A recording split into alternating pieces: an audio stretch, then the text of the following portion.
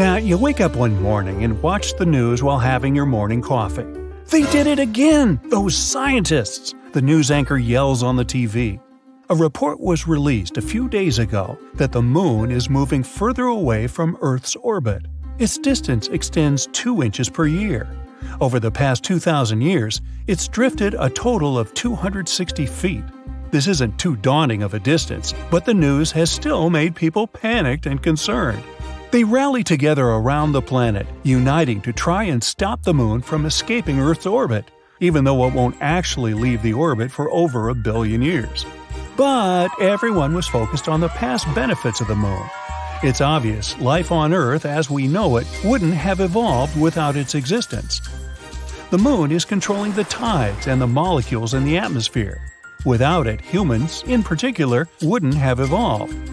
So, with an appreciation of the moon, the top brass ordered the best scientists to come up with a solution to push the moon closer towards the Earth. A giant thruster engine was built on the dark side of the moon. It was ignited, and the thrusts tried to push forward, but the startup power wasn't strong enough to push the moon. Instead, it tilted the moon's axis, rotating it slowly. As the moon rotated, the scientists hurried to turn it off before the engine reached its full power, as it was headed off course. The brass didn't accept this and ordered them to continue with the objective.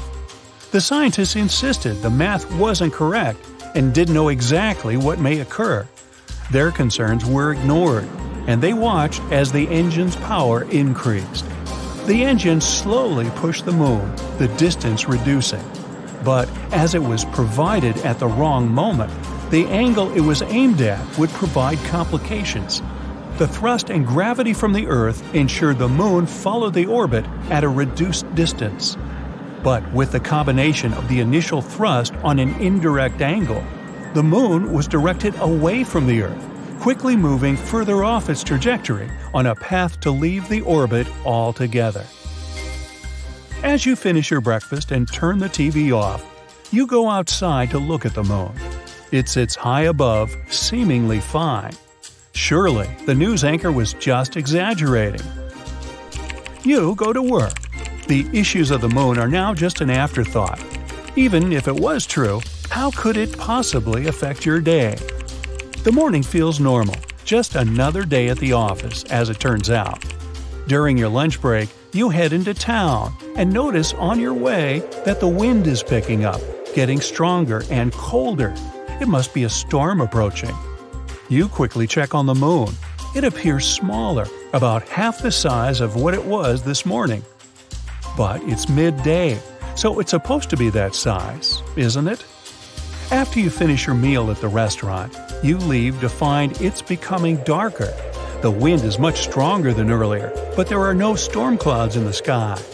People in the streets are pointing towards the sky, shocked at something, probably an eclipse. As people begin running in the streets frantically, you look above and can't see the moon.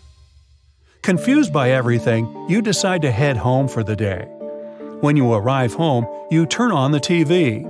The news anchor, who is now more serious than earlier, explains that the moon has left the Earth's orbit altogether and is flying off somewhere into space. The loss of the moon means the daily cycle has changed. Now, there are only 6 to 12 hours of sunlight a day and over 1,000 days per year. "I only have to work half as much," you say excitedly, pumping your arms in the air. The lack of the moon creates a completely different world. The pull of the moon's gravity is what keeps the Earth in a place at 23.5 degrees angle, ensuring the weather patterns and normal days that we're accustomed to. Baffled by all the scientific information, you go outside to just confirm you aren't being pranked. The shorter working week seems too good to be true. As you look out into the sky, you notice the stars are brighter than you have ever seen. You can clearly see the outline of the Milky Way's arms. The stars are far more numerous than you remember, with Venus glowing far brighter than them all. It's a beautiful sight, but you're not sure whether a clearer night sky was worth the moon's removal. You have never been interested in astronomy. You decide to go to bed. It's a good idea to adjust to the new night and day cycle. You set your alarm for 2 hours. That should be enough, you say to yourself happily. Tomorrow is Saturday after all. You need to get up early to go surfing. Gotta catch those high tide waves. You wake up, get your things together, and drive to the beach. The news on the radio explains some issues about how the Earth is now more defenseless to asteroids without the moon. Then they talk about some issues with the tides. Something about how the tide is now 1/3 the size it used to be before. You're unsure how this could affect the waves. Maybe it means they will be larger. You park at the beach, grab your board, and look towards where the surf should be. It should be high tide, but the sea is somehow a lot further away than normal. You shrug off the hurdle of having to walk towards the water. After a long, enthusiastic walk toward the gnarly waves, your mood changes as you approach, staring blankly at the tiny waves. Upset, you head home. While driving, you listen to the news and pay more attention to the information provided. In place of structured seasons, there are only erratic weather patterns. Winds are faster and stronger, creating more powerful storms, and in some places, there are just stagnant conditions. The equator is no longer always warm. The poles aren't constantly cold. The depths of water shrink. Tides only adjust to the sun's gravity, reduced to 1/3 of the pre-moon depths. Throughout the world, the seas change in altitude, shrinking at the poles, and the bulge of water around the equator shifts. The moon regulated the tides and provided the periodic changes that were a key element to assisting with life on Earth. Aquatic life forms are displaced within shallows worldwide. Life cycles of important microbial life have been upset. You couldn't imagine that something as simple as a change in the tides could be so important to billions of life forms. Water and precipitation, which is distributed across the globe, cannot provide sustenance where they did before. The weather has become more extreme, hotter for longer periods and colder for other parts of the Earth. Over time, some thousands of years in the future, dry deserts will transition into ice ages. These intense changes disrupt the natural order of all things for life on Earth. Not only did the moon control the tides and weather, but it used to pull molecules within the atmosphere as it moved.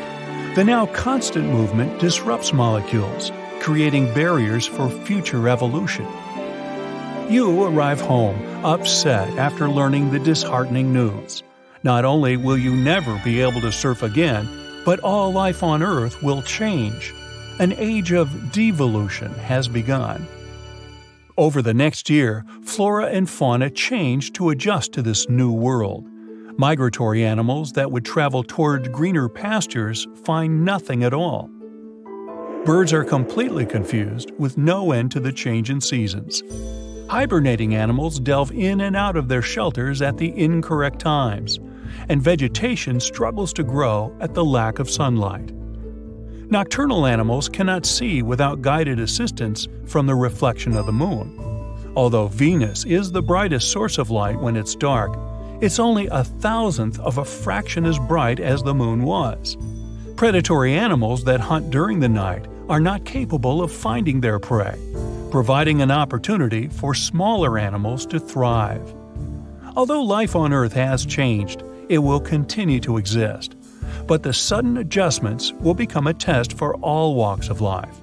Over time, it will be very interesting to see what species have adapted and evolved. A world where rats and mice would be more prominent due to their adaptive capabilities could create a new dominant species to emerge. In millions of years of evolution, their descendants will primarily flourish. We could see buffalo-sized mouse herbivores crossing the plains and tiger-sized rats roaming within the jungles. Tree-faring mice with long arms may swing amongst the branches. Others will probably move to the seas in place of mammals to feed upon aquatic life. Wide-eyed predatory rats may occur to have similar traits to bats, with echolocation, becoming the conquerors of pitch-black nights. All the new species that will emerge, undoubtedly, will continue to be monitored by humans, wherever we may be.